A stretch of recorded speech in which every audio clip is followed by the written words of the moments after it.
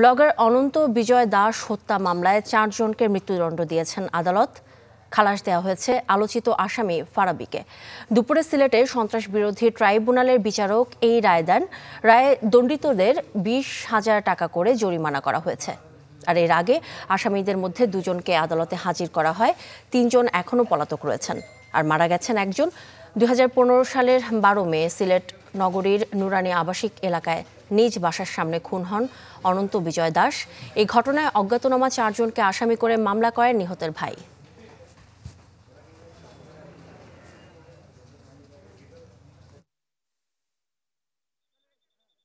আদালত যে পর্যবেক্ষণ দিয়েছেন তিনি বলেছেন যে সুপরিকল্পিতভাবে এই অনন্ত বিজয়কে সুপরিকল্পিতভাবে হত্যা করা হয়েছে এবং 164টি যিনি স্বীকারোক্তি দিয়েছেন তিনি মারা গিয়েছেন, কিন্তু সমস্ত স্বীকারোক্তিটা উনি স্বীকার করেছেন। তবে 4 জনকে তিনি ফাঁসির দণ্ডাদেশ দিয়েছেন, 1 জনকে খালাস দিয়েছেন, ফারাবীকে খালাস দিয়েছেন। আসছে রমজানে দ্রব্যমূল্য নিয়ন্ত্রণে থাকবে। জাতীয় সংসদের প্রশ্নোত্তর পর্বে একথা বলেছেন প্রধানমন্ত্রী শেখ হাসিনা। তিনি বলেন, সরকারের নজরদারির কারণে নিত্যপণ্যের দাম সহনীয় আছে। এ সময় তিনি অভিযোগ করেন, র‍্যাব নিয়ে অপপ্রচার চালাচ্ছে একটি মহল। বিসমিল্লাহির রহমানির রহিম। মাননীয় সদস্যবৃন্দ, আসসালামু আলাইকুম। একাদশ সংসদের সপ্তদশ অধিবেশনের বুধবারের কার্যসূচির শুরুতেই প্রশ্নোত্তর পর্বে মুখোমুখি হন সংসদ নেতা প্রধানমন্ত্রী শেখ হাসিনা। প্রথম প্রশ্নেই উঠে আসে বর্তমান দ্রব্যমূল্যের বিষয়টি। নিত্য প্রয়োজনীয় প্রতিটি দ্রব্য সামগ্রীর মূল্য। প্রধানমন্ত্রী জানান, আমদানি নির্ভর সব নিত্যপণ্যে ভর্তুকি দিচ্ছে সরকার। শুল্ক কমানো হয়েছে ভোজ্য তেলের। সরকারের এত সব উদ্যোগের কারণেই দ্রব্যমূল্য অনেকটাই সহনীয় রয়েছে। রমজানেও তা স্থিতিশীল থাকবে। নিম্ন আয়ের 1 কোটি পরিবারের জন্য রমজান শুরুর আগে ও রমজানের মাঝামাঝি মোট 2 বার টিসিবির পণ্য সামগ্রী ভর্তুকি মূল্যে বিক্রির সিদ্ধান্ত গৃহীত হয়েছে। বাজারে দ্রব্যমূল্য সহনীয় পর্যায়ে রয়েছে এবং আশা করি আসন্ন পবিত্র রমজান মাসেও নিত্য প্রয়োজনীয় পণ্যের মূল্য সহনীয় পর্যায়ে থাকবে। এলিট বাহিনী র‍্যাব নিয়ে আরেক প্রশ্নের জবাবে প্রধানমন্ত্রী শেখ হাসিনা জানান, দেশের একটি গোষ্ঠী এই বাহিনীকে নিয়ে আন্তর্জাতিক মহলে অপপ্রচার চালাচ্ছে। এরা সবসময় বাংলাদেশের ব্যাপারে নানা ধরনের অপপ্রচার চালিয়ে যাচ্ছে এবং নানা ধরনের চিঠি ইত্যাদি। এই র‍্যাব সম্পর্কেও তাদের অনেক অভিযোগ। এই নানা ধরনের অপপ্রচার তারাই বিশেষ করে বেশি বলেছে এবং ওখানকার যারা কংগ্রেসম্যান, সিনেটর, তাদের কাছে বারবার তথ্য পাঠানো, চিঠি পাঠানো, একটা ঘটনা ঘটলে সেগুলি করা, নানাভাবে তারা এই অপপ্রচার করে। সংসদে রাশিয়ার প্রশ্নে জাতিসংঘের প্রস্তাবে বাংলাদেশে নীরব থাকার ব্যাখ্যাও দেন প্রধানমন্ত্রী। জাতিসংঘে যখন প্রথম প্রস্তাবটা আসলো, আমরা দেখলাম সেই প্রস্তাবটায় সেখানে কোনো মানবাধিকারের কথা নাই, যুদ্ধ বন্ধের চেষ্টা নাই, সেখানে কোনো বিষয় নাই। একটা দেশের বিরুদ্ধে ভোট, সেটা হলো রাশিয়া। তখন আমি বললাম যে না, এখানে তো আমরা ভোট দেবো না, কারণ রাশিয়া আমাদের বন্ধু প্রতিম দেশ। মহান মুক্তিযুদ্ধের সময় আমেরিকা যখন 7 ফ্লিট পাঠায় আমাদের পাকিস্তানের পক্ষে, আর রাশিয়া তখন আমাদের পাশে দাঁড়ায়। কাজে যারা আমাদের দুঃসময় আমাদের পাশে দাঁড়িয়েছে, আমরা নিশ্চয়ই তাদের পাশে থাকব, কিন্তু তারা যদি কোনো অন্যায় করে সেটা আমরা মানব না। দ্বিতীয় প্রস্তাবে যেহেতু মানবাধিকারের প্রশ্নটা, সেইখানে বাংলাদেশ ভোট দিয়েছে। সংসদ নেতা বলেন, দেশের জনগণের ভোটাধিকার নিশ্চিতে কাজ করে যাচ্ছে সরকার। তার অভিযোগ, একটি মহল দেশকে অগণতান্ত্রিক করতে অস্থিতিশীল পরিস্থিতি সৃষ্টি করছে। একটা গণতান্ত্রিক প্রক্রিয়া তো অব্যাহত ছিল। হাসনাত রাব্বি, চ্যানেল 24, ঢাকা। এদিকে শ্রীলঙ্কায় বিমস্টেকের 5ম শীর্ষ সম্মেলনে ভার্চুয়ালি যোগ দিয়ে শুল্কমুক্ত বাণিজ্য চুক্তি বাস্তবায়নের তাগিদ দিয়েছেন প্রধানমন্ত্রী। এছাড়া নতুন হুমকি মোকাবেলার পাশাপাশি সম্ভাবনা কাজে লাগাতে সমজাতীয় জোটদের সাথে অংশীদারিত্ব বাড়াতে বিমস্টেকের প্রতি আহ্বান জানান তিনি। Immediate implementation of operationalization of all agreed decisions like BIMSTEC FTA, BIMSTEC centers and entities like Disaster Management Center, Energy Center, Cultural Commission, etc. Connectivity projects, energy grid connectivity with a view to bringing immediate tangible benefits of our peoples. Empowering the organization to engage in creative and innovative process by expanding its partnership and outreach with relevant entities outside of BIMSTEC with a view to addressing emerging threats and seizing new opportunities. বাংলাদেশের উন্নয়ন অর্জনে যারা অপবাদ দেয় তারা দিনের আলোয় রাতের অন্ধকার দেখতে পায়। সকালে শাহবাগের পাবলিক লাইব্রেরি প্রাঙ্গণে এক অনুষ্ঠানে কথা বলেন আওয়ামী লীগ সাধারণ সম্পাদক ওবায়দুল কাদের। বঙ্গবন্ধু মুছে যাননি, যারা মুছে দিতে চেয়েছিল তারাই আজকে ইতিহাস থেকে মুছে। বঙ্গবন্ধুকে যারা মুছে দিতে চেয়েছিল ইতিহাসে রাস্তা করে তারাই নিক্ষিপ্ত হচ্ছে। দেশ ভয়াবহ সময় পার করছে। একদিকে মানুষ পণ্যের জন্য টিসিবি ট্রাকের পেছনে ছুটছে, আর অন্যদিকে ভারত থেকে শিল্পী এনে কনসার্ট করা হচ্ছে। জাতীয় প্রেস ক্লাবে নাগরিক সংবর্ধনায় এসব কথা বলেছেন বিএনপি মহাসচিব মির্জা ফখরুল ইসলাম আলমগীর। তিনি অভিযোগ করেন, কোটি টাকা অপচয় করে ঢাকা টরন্টো ফ্লাইটে আমলারাও গেছেন সপরিবারে। তিনি বলেন, পরিস্থিতি এমন দিকে যাচ্ছে যেখানে সত্য বললে সরকারের সমালোচনা করলেই শিরোচ্ছেদ। এদিকে দুপুরে নয়াপল্টনে সংবাদ সম্মেলনে মির্জা ফখরুল জানান, নিত্যপণ্যের লাগামহীন দামের প্রতিবাদে 2 এপ্রিল ঢাকায় গণ অনশন করবে বিএনপি। ট্রাকের পেছনে টিসিবি ট্রাকের পেছনে লাইন দিচ্ছে, কারণ তার নিত্য প্রয়োজন চাল ডাল তেল লবণ কেনার জন্য যে অর্থ সেই অর্থ তার নেই, এত দাম বাড়ছে, বহু দাম বেড়ে যাচ্ছে। আর ওই সময় আমরা কি করছি, আমাদের প্রধানমন্ত্রী ভারত থেকে বিখ্যাত গায়ক নিয়ে এসে কনসার্টে তিনি গান শুনছেন নিজে নিয়ে। গণমাধ্যম কর্মী আইনটা কারা করবে? আইনটা সাংবাদিকরা করবে না, আইনটা করছে আপনার পার্লামেন্টের সদস্যরা যারা নির্বাচিত হয়নি। আইন অমান্য করেই বেপরোয়া ঋণ কার্যক্রম চালাচ্ছে সরকারি বেসরকারি 11টি ব্যাংক। কেন্দ্রীয় ব্যাংকের পরিসংখ্যানে দেখা যায়, আমানতের আনুপাতিক হারের চেয়ে অতিরিক্ত ঋণ দিচ্ছে ব্যাংকগুলো। আর তাই ব্যাংকগুলোকে শৃঙ্খলায় আনতে কেন্দ্রীয় ব্যাংকের তদারকি বাড়ানোর পরামর্শ বিশ্লেষকদের। মাসুম মিয়া রিপোর্টে দেখুন বিস্তারিত। 100 টাকা আমানতের বিপরীতে 87 টাকা ঋণ বিতরণ করতে পারে সাধারণ বাণিজ্যিক ব্যাংক। শরিয়া ভিত্তিক ব্যাংকের জন্য এই সীমা 92 টাকা। বাকি অর্থ রাখতে হয় সঞ্চিতি হিসাবে। ঋণ ও আমানতের এই হার ব্যাংকিং খাতে ঋণ আমানত অনুপাত বা এডিআর হিসেবে পরিচিত। বেপরোয়া ব্যাংকিংয়ের অন্যতম নির্ণায়ক ঋণ আমানত অনুপাতের লঙ্ঘন। কেন্দ্রীয় ব্যাংকের সবশেষ পরিসংখ্যান অনুযায়ী এই সীমা অতিক্রম করেছে সরকারি বেসরকারি 11টি ব্যাংক। মূলধন মার্কেট বিপর্যয় হয়েছে।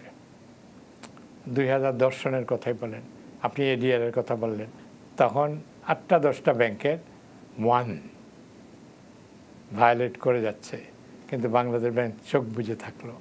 এইখানে সর্বনাশ হয়ে গেল। বা ইদানিং 11টা ব্যাংক এডিআর ভায়োলেট করছে, এগুলো তো ঠিক না। কেন্দ্রীয় ব্যাংকের নির্দেশনাকে বৃদ্ধাঙ্গুল দেখিয়ে ক্ষমতার অতিরিক্ত ঋণ বিতরণ করে basic bank. AB, national, Padma, NRBC, Al Falah ব্যাংকের নামও আছে এই তালিকায়। ব্যতিক্রম নয় শরিয়া ভিত্তিক ব্যাংকগুলো। এডিআর সীমা লঙ্ঘন করেছে এক্সিম, ফার্স্ট সিকিউরিটি ইসলামী, গ্লোবাল ইসলামী, ইউনিয়ন ও পুয়ালি ব্যাংকের শরিয়া শাখা। বছরের শেষে এসে যেটা হয়, কিছু হয়তো পেমেন্ট ওরা এক্সপেক্ট করছিল, হয়নি, আবার কিছু কিছু কমিটমেন্ট যেটা ছিল দিতেই হবে সেটা দিয়ে ফেলছে। ইন দ্য প্রসেস দেখা গেছে যে কিছু কিছু ব্যাংক আর যে like non traditional bank has cross 87% আর শরিয়া ব্যাংক হ্যাজ ক্রস 90%। এটা ডেফিনেটলি বাংলাদেশ ব্যাংক পার্সপেক্টিভে বা যে কোথায় বলেন যে complex perspective is not compliant thing. ADR সীমা লঙ্ঘনের কারণে গ্রাহকের আমানত ঝুঁকিতে পড়ছে বলে মন্তব্য করেন এই সাবেক গভর্নর।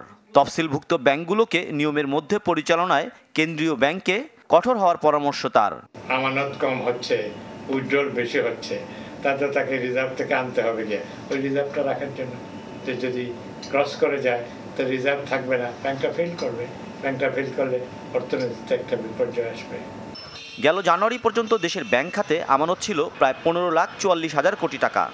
ঋণ বিতরণ হয়েছে 12,34,000 কোটি টাকার বেশি, যা মোট আমানতের 73.70%।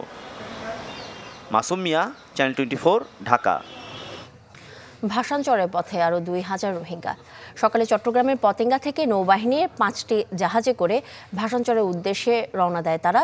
এর আগে কক্সবাজার থেকে রোহিঙ্গাদের চট্টগ্রামে নেওয়া হয়। 13 দফায় এ পর্যন্ত 26,000-এর বেশি রোহিঙ্গাকে ভাসানচরে নেওয়া হয়েছে। পর্যায়ক্রমে মোট 1 লাখকে সেখানে স্থানান্তরের কথা রয়েছে।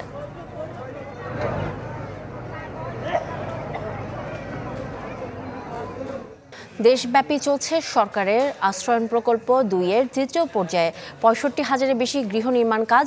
এই বিষয়ে জানার চেষ্টা করব। সাভারে রয়েছেন আমাদের সহকর্মী মুরসালিন জুনায়েদ। কি খবর আছে আপনার কাছে? পাপিয়া, ৬৫,০০০-এর অধিক যে ঘরগুলো তৈরি করা হচ্ছে আশ্রয়ণ প্রকল্প 2-এর তৃতীয় পর্যায়ের কাজ চলছে। প্রতিটি ঘর বাবদ প্রায় 2,59,০০০ টাকার বেশি খরচ হচ্ছে। তো এই বিষয়ে আসলে যদি বিস্তারিত জানতে চাচ্ছিলাম যে আমাদের সাথে আছেন এই প্রকল্পের পরিচালক আবু সালেহ মোহাম্মদ ফেরদৌস খান। তিনি মূলত আমাদের যে বিষয়টি জানাবেন যে জানতে পেরেছি তৃতীয় পর্যায়ে যে ঘরগুলো নির্মাণ করা হচ্ছে সেগুলোর বেশ কিছু অবকাঠামোগত নতুনত্ব আনা হয়েছে। আপনি যদি সেই বিষয়টি আমাদেরকে একটু বলেন। জি, ধন্যবাদ আপনাকে। তৃতীয় পর্যায়ের ঘরগুলোতে স্ট্রাকচারাল কয়েকটা পরিবর্তন এসেছে, যেটি ঘরটিকে আরো অধিকতর টেকসই করেছে। সেই টেকসইয়ের প্রথম ক্ষেত্রে আমরা বলি যে এটির এই যে পিলারটি আমরা দেখতে পাচ্ছি, এটি আগে আরসিসি পিলার ছিল না, এটি ছিল ব্রেক পিলার। তো আরসিসি পিলার এটার বেজ সহ করা হয়েছে, এরকম 3টি পিলার সংযোজন করা হয়েছে বারান্দায়। এবং এরপর যেই জরুরি বিষয়টি সেটি হচ্ছে এই ফাউন্ডেশনের নিচে একটি 3 ইঞ্চির সিসি ঢালাই সহ একটি 15 ইঞ্চির এক পরত ইটের এখানে গাঁথুনি রয়েছে। এরপর যখন সে প্লিন্থ লেভেলে আসলো, প্লিন্থ লেভেলে অ্যাক্রস দ্য হাউস আমরা সম্পূর্ণ ঘরের মধ্যে একটি গ্রেড বিম দেখতে পাচ্ছি 10 ইঞ্চি বাই 9 ইঞ্চি। এরপর যদি আমরা উপরে উঠি, দেওয়ালের পর জানালার এই জায়গাটায় আগে এখানে লিন্টেলটা কাটা ছিল, এখন এই লিন্টেলটি জানলা দরজা সহ পুরো ঘরের চারিদিক থেকে ঘুরে এসেছে। সো নিচে ফাউন্ডেশন থেকে শুরু করে গ্রেড বিম এবং এই ওয়ালের যে স্ট্রেংথ আসলো সেটি অধিকতর রিএনফোর্সড হয়েছে এই সব প্রযুক্তি ব্যবহার করার ফলে। ধন্যবাদ আপনাকে। আপনি শুনছিলেন যে বিষয়টি মূলত যে এই কাজটি করা হয়েছে যে পূর্বাভিজ্ঞতায় যে বিষয়টি ছিল, কিছু কিছু ত্রুটি ছিল, সেই ত্রুটিগুলোকে সারিয়ে নতুন করে আরও দুর্যোগ সহনীয় এবং মজবুত ভিত্তির উপরে নির্মাণ করার যে পরিকল্পনা, নতুন আধুনিক চিন্তা ধারণা থেকেই আসলে এই টেকসই যে নির্মাণ কৌশল অবকাঠামোগত নতুনত্বে আনা হয়েছে। এই নতুন করে ৬৫,০০০ যেই ঘর নির্মাণ করা হচ্ছে আশ্রয়ণ প্রকল্পে সেগুলোর ক্ষেত্রে। পাপিয়া, ধন্যবাদ আপনাকে। দর্শক, সাভার থেকে মুরসালিন জুনায়েদ যুক্ত হয়েছিলেন।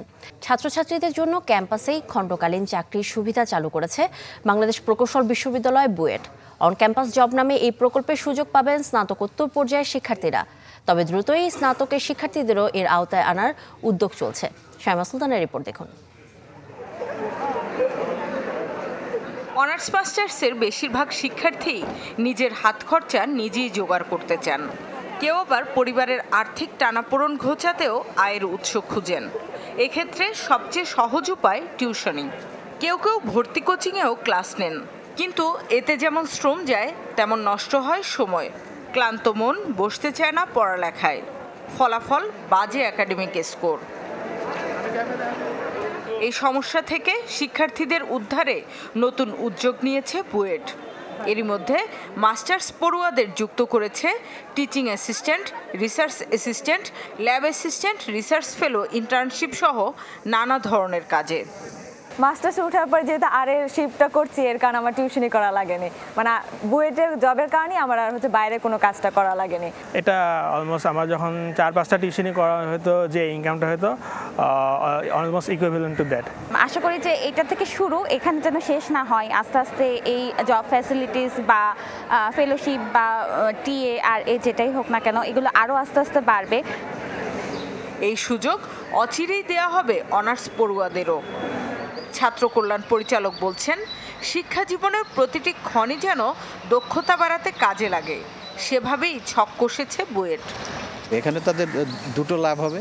একটি হলো যে তাদের যেই ফিউচারের জন্য তাদের প্রফেশনাল ডেভেলপমেন্টও হবে, একই সাথে তাদের যেই আর্থিকভাবে একটা উপার্জনের ক্ষমতা সেটিও কিন্তু তারা অর্জন করতে পারবে। যেহেতু আমরা মাত্র শুরু করলাম, আমরা 40 জন শিক্ষার্থীর জন্য আমরা সেই অফারটা দিতে পেরেছি এবং ভবিষ্যতে আমাদের সক্ষমতা বাড়লে আমরা আস্তে আস্তে এই সংখ্যাটা বাড়াতে পারব। জানান, উন্নত বিশ্বে এই ধরনের অন ক্যাম্পাস জবের চর্চা থাকলেও এর আগে বাংলাদেশি কোনো বিশ্ববিদ্যালয় পূর্ণাঙ্গভাবে এই ধারণার বাস্তবায়ন করেনি। শামিমা সুলতানা, চ্যানেল 24, ঢাকা। দেশের বাইরে খবর জানাবো। ইউক্রেন প্রসঙ্গ। কিয়েভ সহ বিভিন্ন শহরে আজও হামলা হয়েছে। তাই রাশিয়ার অভিযান সীমিত করার আশ্বাসকে বিভ্রান্ত ছড়ানো কৌশল বলছে ইউক্রেন। তারা বলছে এখনই প্রতিরোধ যুদ্ধের শক্ত অবস্থান থেকে সরবে না ইউক্রেনীয়রা। যুক্তরাজ্যের প্রধানমন্ত্রী বরিস জনসন বলেছেন কথায় নয়, হামলা বন্ধ করে কাজে প্রমাণ দিতে হবে রাশিয়াকে। আর মার্কিন প্রেসিডেন্ট জো বাইডেন বলেছেন অঞ্চল দুটিতে আগামী দিনের ঘটনা পর্যবেক্ষণ না করা পর্যন্ত শঙ্কা রয়ে যাবে।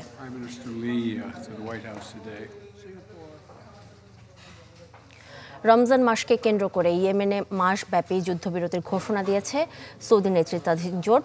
জাতিসংঘের প্রস্তাব মেনে নিয়ে আজ সকাল থেকেই বন্ধ রয়েছে সামরিক অভিযান।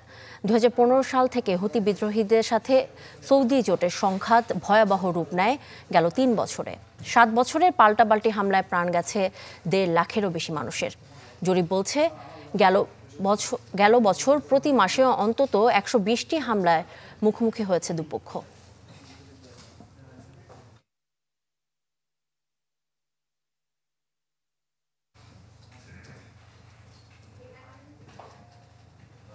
খেলার খবর জানাবো। কাল শুরু উজ্জীবিত বাংলাদেশ দলের টেস্ট সিরিজ। প্রায় 5 বছর পর টেস্টে মুখোমুখি হবে দু দল। দক্ষিণ আফ্রিকায় গিয়ে প্রথমবারের মতো ওয়ানডে সিরিজ জেতায় বাড়তি আত্মবিশ্বাস নিয়েই মাঠে নামবে দল। তবে নির্ভর থাকছেন না মুশফিক মুমিনুলরা।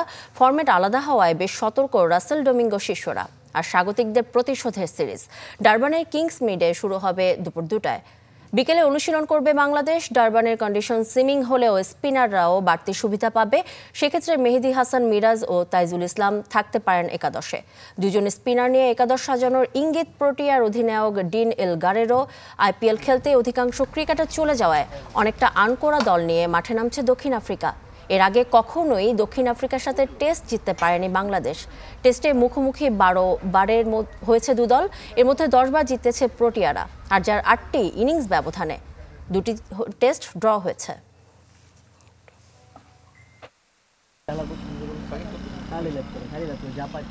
এই ছিল এখনকার আয়োজন। করোনার ঈদের সময় স্বাস্থ্যবিধি মেনে চলুন। একটু পরপর সাবান, স্যানিটাইজার কিংবা হ্যান্ড রাব দিয়ে হাত জীবাণুমুক্ত করুন। আর বিশ্বের যে কোনো প্রান্ত থেকে সবশেষ খবর জানতে ভিজিট করুন আমাদের ফেসবুক পেজ, ইউটিউব চ্যানেল আর ওয়েবসাইটে। সাথে থাকার জন্য ধন্যবাদ সবাইকে।